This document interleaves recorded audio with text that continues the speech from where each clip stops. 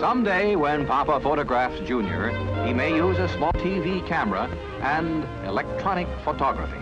His full-color or black and white pictures will be recorded on a home video tape recorder.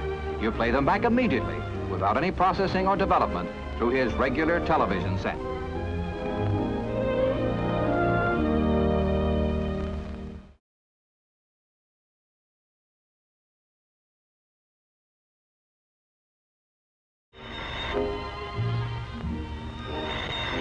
What do you wear to answer the phone? What difference does it make? None today.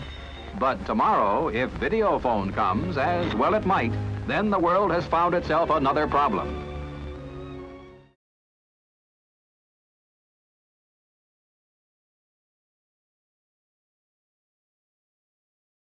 In another field, music can now be produced entirely by electronics. No known instruments are involved. Coded information is punched out. An electronic music synthesizer does the rest.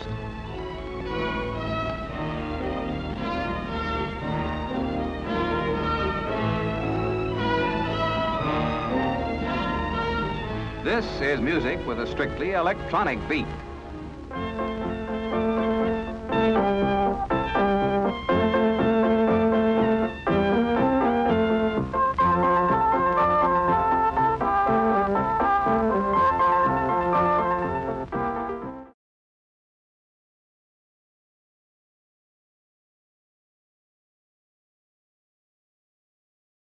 This is a transistor. It is the tiny bombshell of the electronics revolution. What it does, simply stated, is to replace vacuum tubes in many applications. It is an essential of modern electronic circuitry.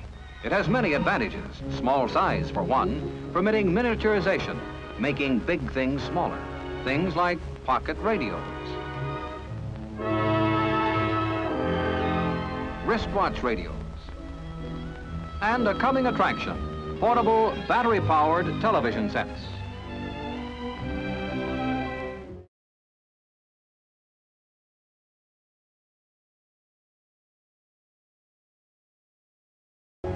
And what of the kitchen of tomorrow? There are many interpretations. This is one.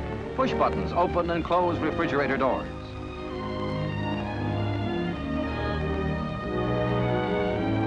No stooping. Work surfaces can be brought up to a comfortable level. And no stretching. A wave of the hand brings cabinets gliding down for easy access. Another wave will send them gliding up again. An ice maker delivers cubes, crushed ice or ice water, singly or in combination. Menus and recipes are projected on color slides on a large screen. And there are other interesting possibilities ahead. Preserving food by gamma rays instead of refrigeration. Cooking meals in 60 seconds by radio frequency. Washing dishes with ultrasonic waves, to name a few.